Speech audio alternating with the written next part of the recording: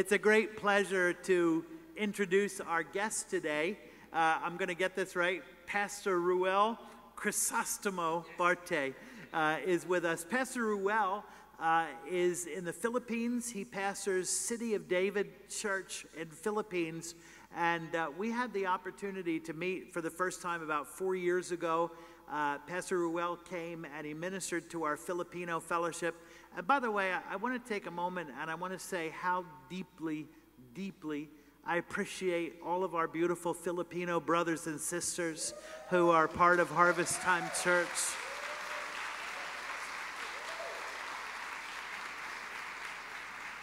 All 22 years that we've been here, we've had beautiful, and I want to say my Filipino brothers and sisters have been such wonderful servants in this church, givers, evangelists. You know, Koreans have the ministry of prayer. Filipinos have the ministry of evangelism. They really do. I think it's an anointing, and we love you, our precious Filipino brothers and sisters. I met Pastor Ruel 4 years ago and heard him minister. And, you know, some people, when you meet them, there's just an instant connection, a bond in this spirit, and a friendship was born. We were just starting this project then, and for these last few years, Pastor Ruel has been following us on Facebook. I know part of the reason that this building is here is because we've had friends all around the world who have been praying for us all the way through this project, and Pastor Ruel and his congregation are some of those friends who have prayed for us the entire time. Denise was, every Sunday morning, she prays at 6 o'clock with a little group of people. And when she came from prayer this morning, she said to me, honey, she said, I have to be in the sanctuary today because I know that Pastor Ruel has a word in season for our congregation. I know you just got settled, but would you just for a moment stand on your feet and give your best welcome to our friend Pastor Ruel from Philippines.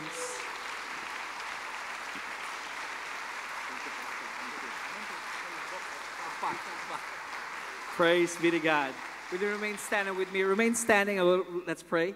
Let's pray. Heavenly Father, we thank you that you are good. You are wonderful. You are excellent. We thank you, Lord, that you are with us today and you are for us today and you are on our side. Thank you, Lord, that you have brought a lot of people here today to just commune with you. Holy Spirit, we welcome you in this place. Let the weight of your glory fall on us today. Father, that we may hear from you, that our faith may rise, that our lives be changed, our minds be renewed. Father, let your name be glorified and magnified. Let the church be revitalized and edified, and let the enemy be terrified. Father, thank you, Lord, for today. We bless you, we honor you. In the name of Jesus, we pray. Amen, amen. Can you say to your neighbor the title of the sermon today? You are set apart. Tell your neighbor you are set apart. Okay, that's the wrong neighbor. Tell the other neighbor. Okay, still the wrong neighbor. Tell the other neighbor at the back. You are set apart. Praise God. You may take your seat now. Blessed be the name of the Lord God. Blessed be the name of the Lord God. Congratulations to your new wonderful worship hall. This is so wonderful. It is so wonderful. And yes, I've met Pastor Glenn through Brother Nolan, one of your ushers here, one of the handsome Filipino ushers you have here. Hallelujah. We bless the Lord for their lives. And the sermon that I'm going to talk about is from the book that I wrote called Worthy of the Call. Yeah. So it's a message that the Lord has given me, and it's been burning in me for so many years. So today I'd like to talk about it in Exodus chapter 33, verses 7 till 9. Exodus 33, verses 7 till 9. If you don't have a Bible, sell your car. Get a Bible. So if you don't want to do that, just download the app from your whatever, iPads or iPhones, whatever. So let's just get to reading the Word of God. Exodus chapter 33, 7 till 9. I'm going to read it in New King James Version. Now Moses used to take the tent and set it up far away from the other tents. He called it the meeting tent. Anyone who wanted to meet with the Lord would go away from the other tents to the meeting tent. 8.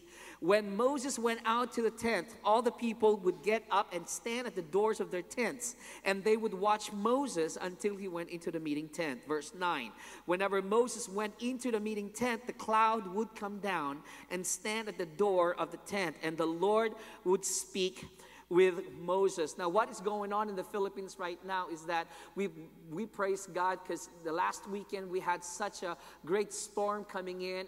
Actually, we had 4 typhoons who just came one after the other, and the Philippines has suffered so much rain and so much flooding that even our city was up to waist deep of flood.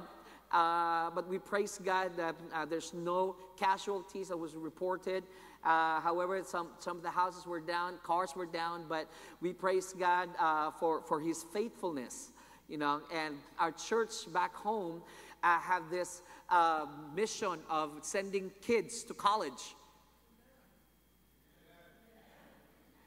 A while ago, I was being toured by Pastor Nick downstairs, and you have such great facilities, and you know, the classrooms are great. Please support it. Please be in it, and you know, not just sending your children, but you know, volunteer yourself also.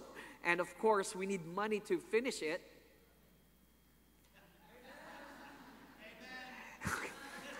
It's not going to grow on trees. Actually, the church has money. It's in your pockets, though.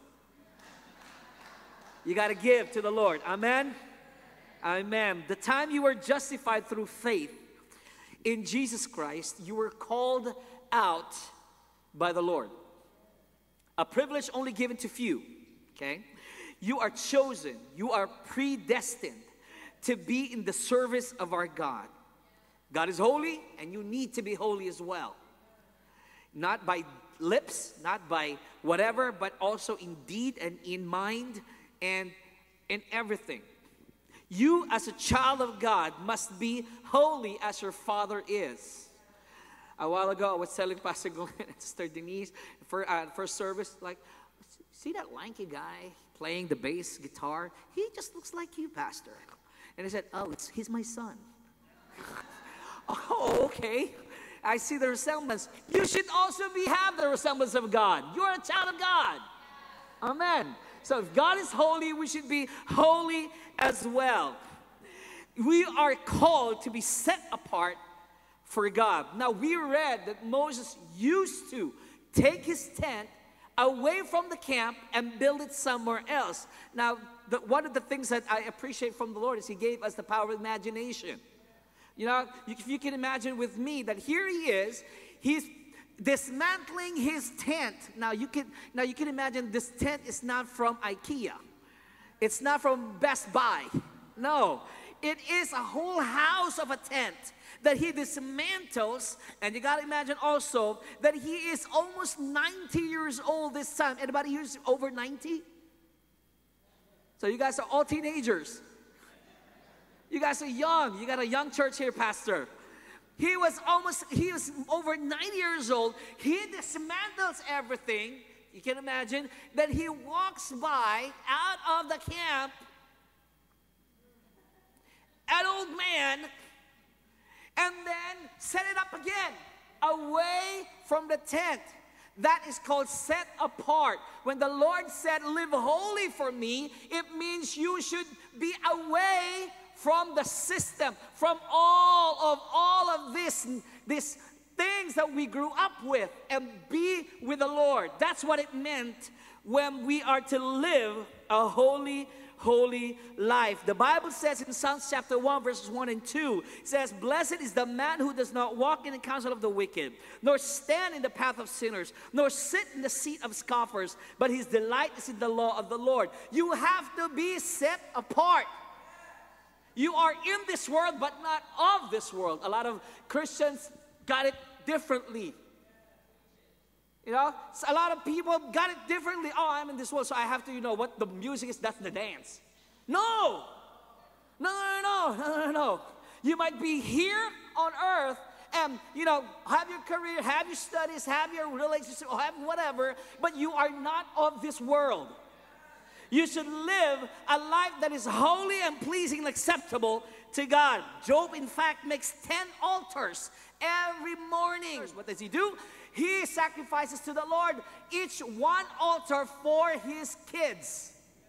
It is very important that you as parents, you should pray for your children. Job said they might be sinning against God, so I pray for them, Lord. The problem with Americans today, I'm Filipino, so I can say this. I can say this. You are so loose. Last time I checked, Pastor, ADHD.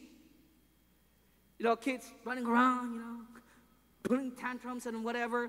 The last time I checked, back home, the only cure for ADHD is a belt.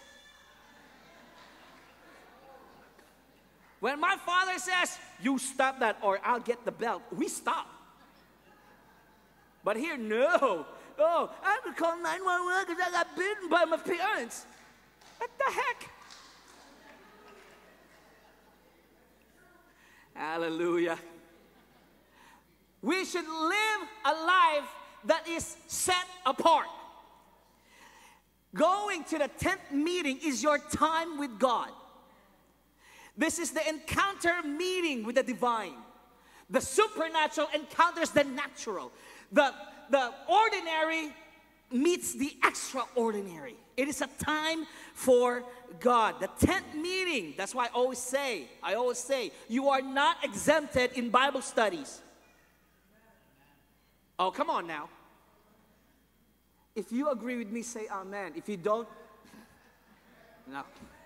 Oh, by the way, if you feel that you are tired and I'm boring you, you can sleep. Just don't snore. Okay? So, you're not exempted in Bible studies. Young man, young woman, you're not exempted. Pastor Glenn mentioned that every Sunday at 6 o'clock, Pastor Denise prays with some people. I pray that there will come a time that half of this church will come at 6 a.m. on Sundays and pray. You are not exempted in prayer meetings. It is your time with God. Oh, Pastor, I pray at home praise God, but it's so different when you are in an army of prayer warriors. It just sets fire on you. Sets fire on you. So Moses goes and meet up with God at the tent meeting. It says, anyone who wanted to meet with God would have to go away from the other tents. My Bible and yours say that when you pray, you go to your closet. Meaning you leave this room and go to your closet. There is a separation. So, Pastor, that means if I live holy to the Lord, I don't have to be friends with my friends in the world. No, that's what I meant. No. It means that when you go to your closet and be with the Lord and experience an encounter with God, you come out with that encounter into the world. You are the light and the salt of the world. You bring that light, you bring that salt with you in the world. It's that you are been influenced by, but you are influencing it. That is living a holy life. You ever wonder why you get so frustrated, depleted, and lost? You need to leave the cares of this world and be with God. It's so sad that sometimes even if you're in church, I have to put this email on.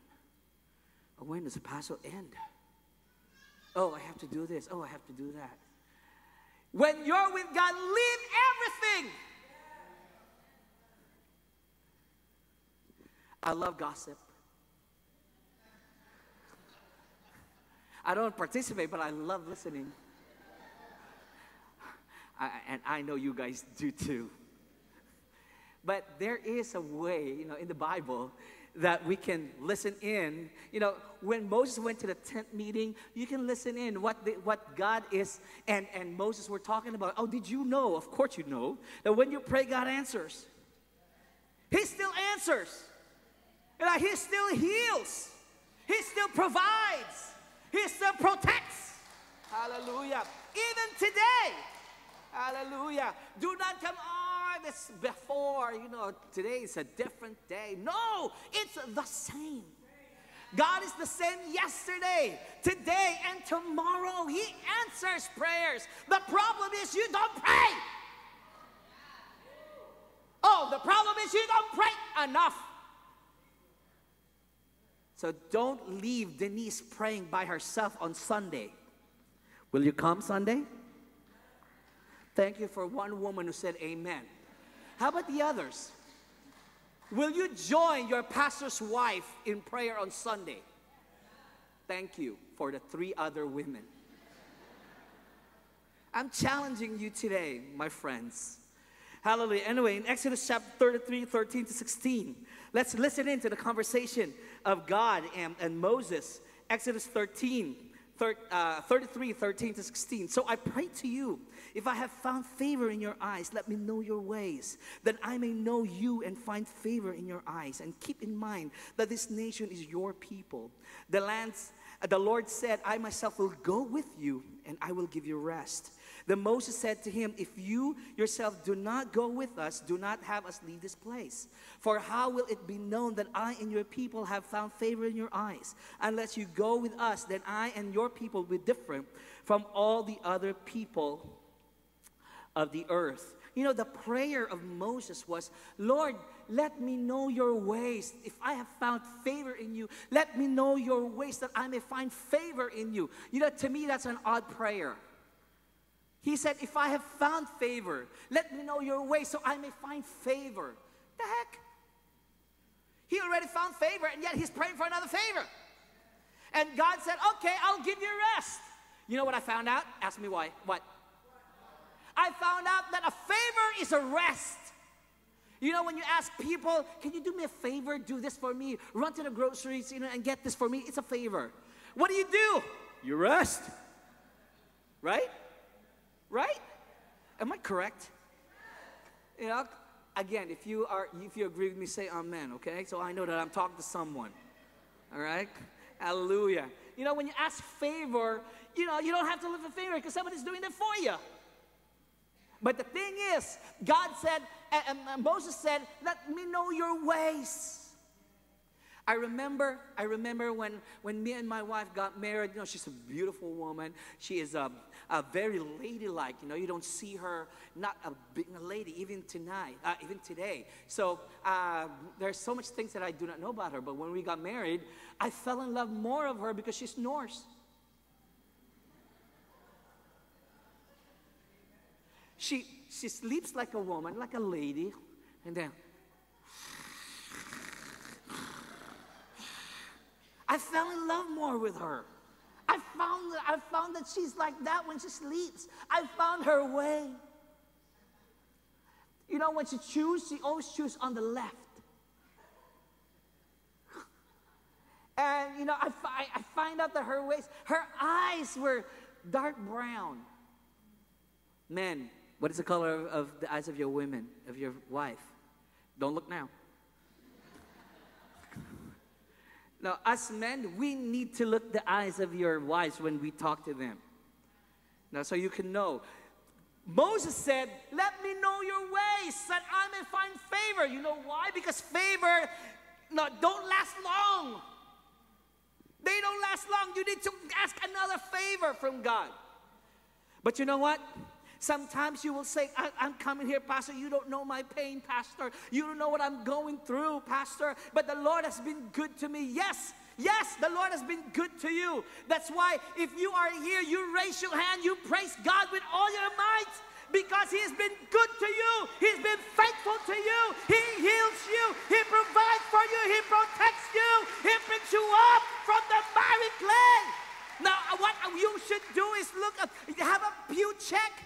Have a pew check. If somebody doesn't praise like you, ask the usher to move you. Because those people might not like praising God. You came here to worship the Lord, and you should worship the best way you can. Hallelujah. Because God always gives you the best. God always gives you the best. That's why He said,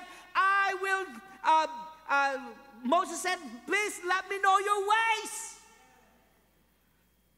I forgot, what day is your your Bible studies and classes here, it's there.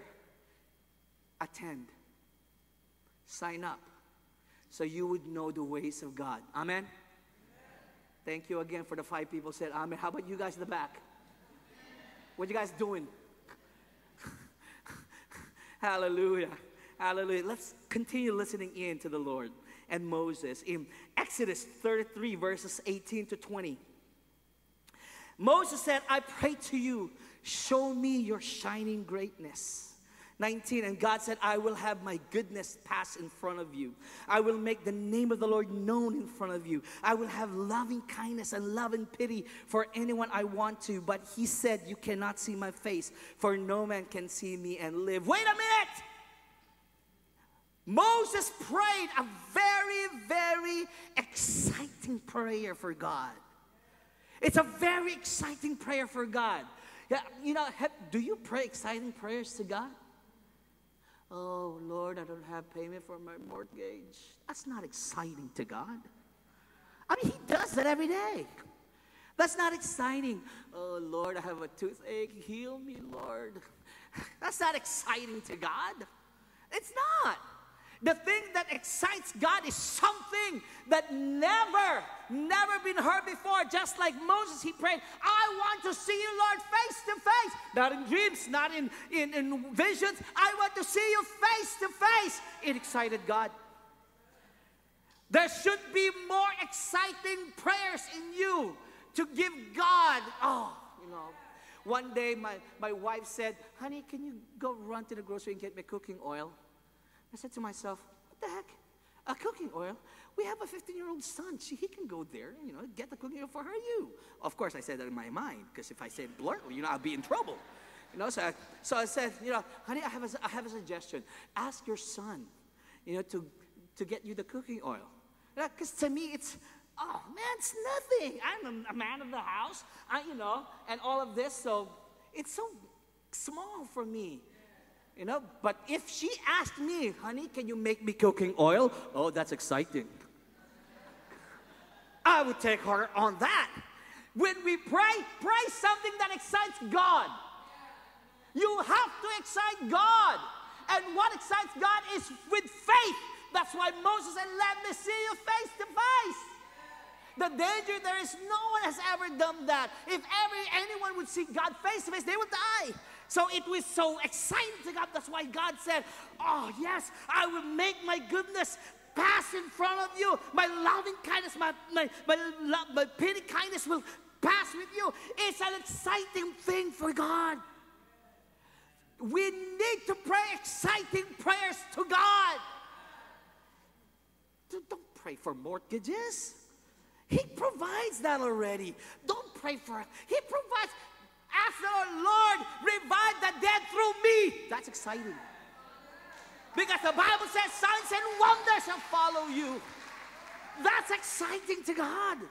Lord, open up the door of evangelism to this country through me. Ooh. Ooh. I was just talking to Pastor Glenn, and I forgot again her name, who does your mission.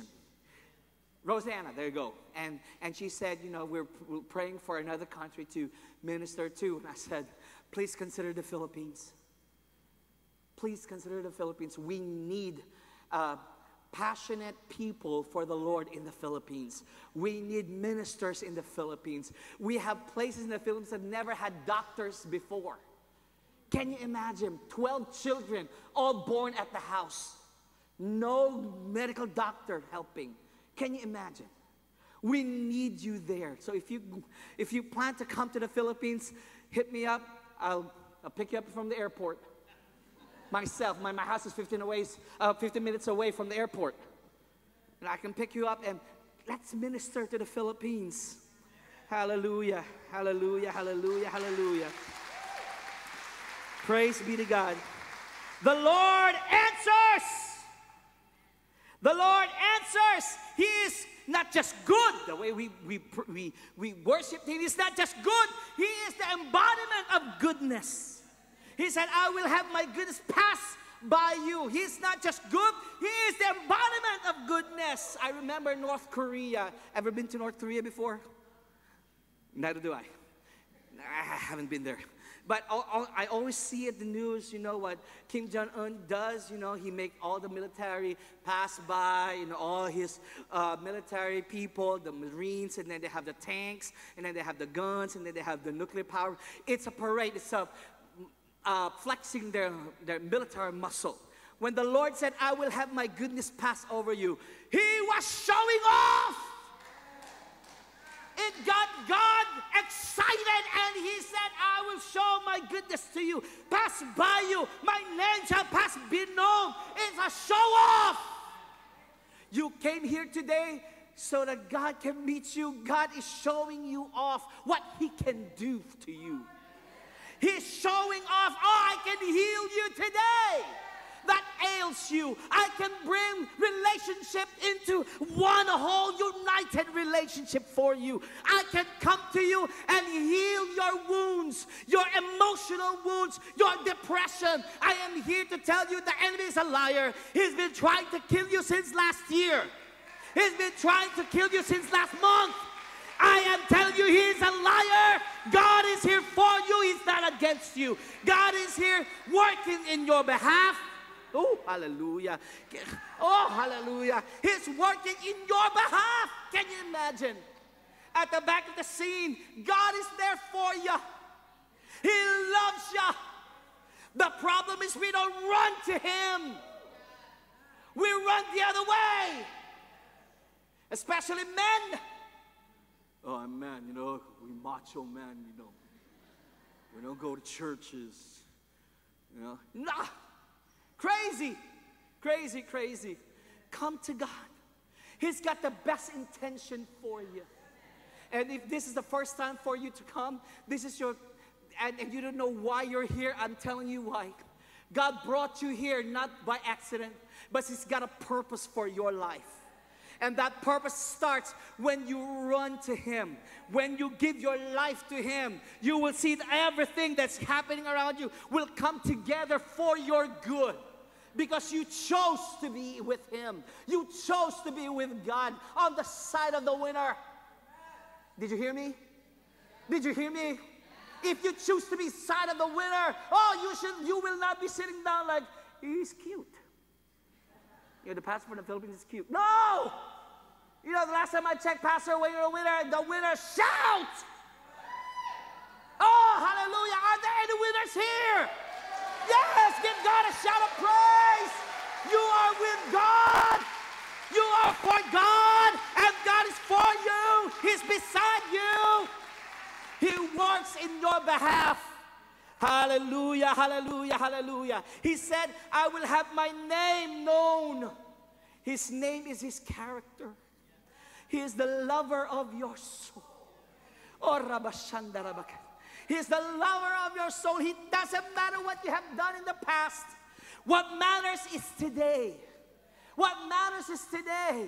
How are you and your relationship with God? You came here today, not an accident. But it is the will of God for you to be here so you can do right with God. Do right with your Creator. You are here because God wants you to be here and He wants to make new things for your life. But the thing is, you have to live a separate life from this world system. The world system. You young people, if you have a girlfriend, don't have sex. Come on now. If you have a boyfriend, don't have sex. If you are married, stop fooling around. You have work, don't cheat the clock. If you're late, you're late. You are a Christian. You need to live a right, holy life.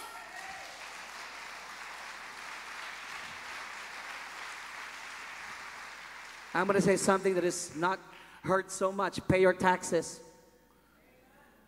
correctly. Hallelujah.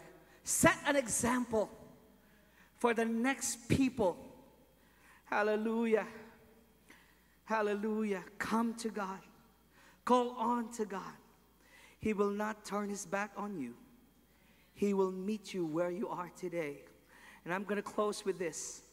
You know, in Exodus 3:15, then Moses said to him, if you yourself do not go with us, do not have us leave this place. Do not have us leave this place. Moses was hooked. Moses got the foretaste of what it is to come.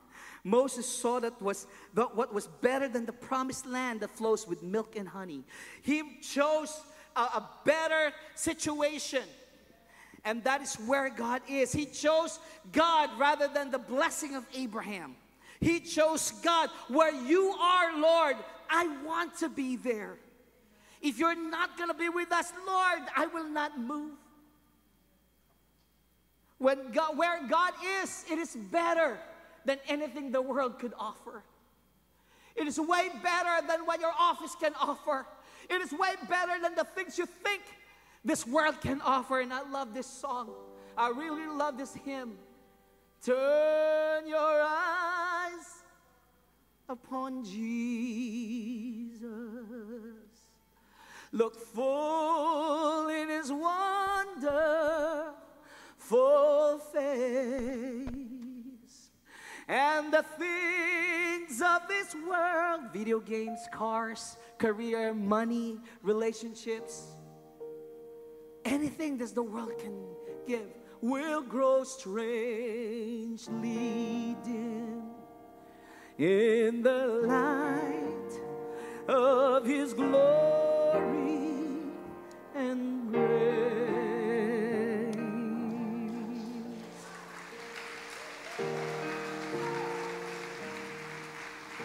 God said, if you will seek me with all your heart, you shall find me. God is here today. You are at the right place. You're not in a hospital. You're not in jail. You're not in some rehab, but you're in the presence of God. You're at the right place. I praise God, you're not in a cemetery right now, but you're in God's presence where there is life. The thing is, your body might be here, but your mind or your heart might be somewhere else. But I'm going to take this challenge to you. I'm giving you this challenge. If this is your first time here and you want to get right with God, I want you to come over and let me pray for you. Get right with God. Or if you've been here before and then you lost your way somehow, and you're here today and you want to get started with God again, please come and let me pray for you. Shall you stand, please? Shall all of us stand? God wants you to receive the best from Him. But you got to take it. You got to give your life to Him. And start a life that is pleasing only to Him. A life that is set apart. A life that is holy. A life that can start over. Father, I want to start over. Young man, young woman, if you're here and you're not sure if you are right with God, then do it today. It's free. And God is waiting for you. We're going to sing this song one more time, and I'm going to give you 3 counts. If you're that person and I want you to come, please step outside and come and let me pray for you.